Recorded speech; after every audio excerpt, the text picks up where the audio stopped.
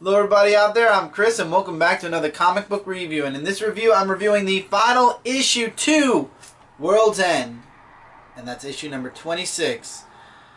This issue starts off with Green Lantern finally facing off against Darkseid and failing epically. However, the other heroes of Earth 2 are able to regather themselves and try to defend Earth 2 against Darkseid.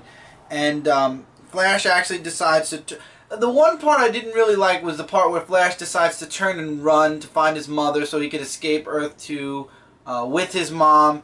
And I like how in the end, though, he kind of changes his mind and realizes, hey, the world needs me. And he apologizes to his mother and then runs off back to the JSA. I'm calling him the JSA. Back to the JSA to try to fight off Darkseid. And then we have this conflict with Alan Scott.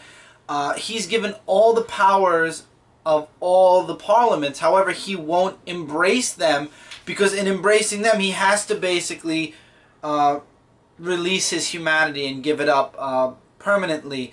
And he's not willing to do that because of his because of Sam. He's still in love with Sam. He doesn't want to lose his humanity. He doesn't want to forget about Sam. But then Sam says, "I was a test. I was given to the white, or I became white because I was your biggest test, and the test was to say goodbye." And then, spoiler alert, Alan Scott finally decides to say goodbye and embraces all the parliaments and all of the powers.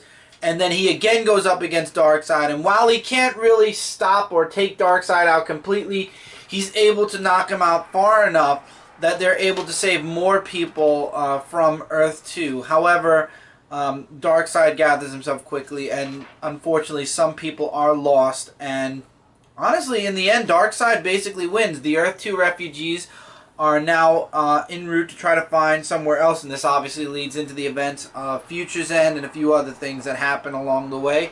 And that's really the end. The end is just Earth 2 superheroes, whichever one survived, kind of just leaving. And it says to continue to find out more about what happened to Earth 2, read Convergence number 1. So obviously this is leading into Convergence number 1. So Earth 2 was lost to Darkseid. We all knew that was going to happen. We didn't know which heroes would be left behind. We actually did find out who they were. I'm not going to spoil that here, but there were heroes left behind.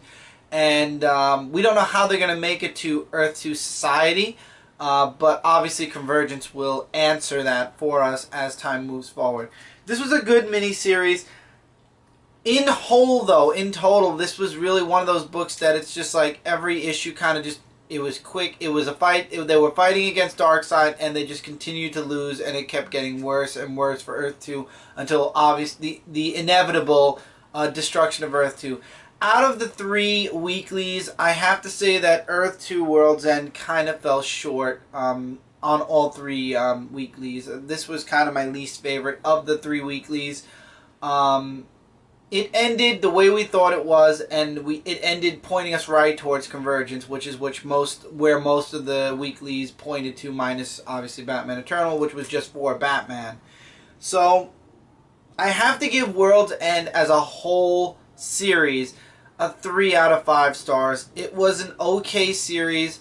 Maybe if you could trade paperback it, if you really, really, really want to see the definitive end to the Earth 2 run, which will then lead into Earth 2 Society, go for it. If you want background for Convergence, get it. If none of anything I just said means anything to you, Convergence, Earth 2, anything like that, this is a series you don't need. This is a series that is not important. But again, if you're a fan of Earth 2, if you're a fan of what's to come with Earth 2 Society, and if you're following Convergence and you're like me wanting the whole background, this is a series that you might want to consider checking out. I can't give it more than 3 stars. The artwork was very good in this series, though I will say that the artwork made this book a pleasure to read, even though sometimes it was like the same repetitive stuff over and over and over, and the fighting over and over and over, and the losing, and just Earth 2 completely plummeting into the abyss where we knew it was going to plummet to. So all in all, though, up to you guys. And as always, don't forget to leave comments below, guys. Let us know what you thought of World's End. Was it worth the read? Wasn't it worth the read? Was it a good finale? Was it a good setup? Are you ready for Convergence? Let us know. And as always, don't forget to check out Comic Related, Comic Frontline, and Zone4Podcast.com, as well as Frontline Gaming Zone. Together, we are your #1 source for comic-related news, reviews, and a whole bunch more. And until next time, everybody, take care, keep reading, keep collecting, and I'll see you guys in the next review.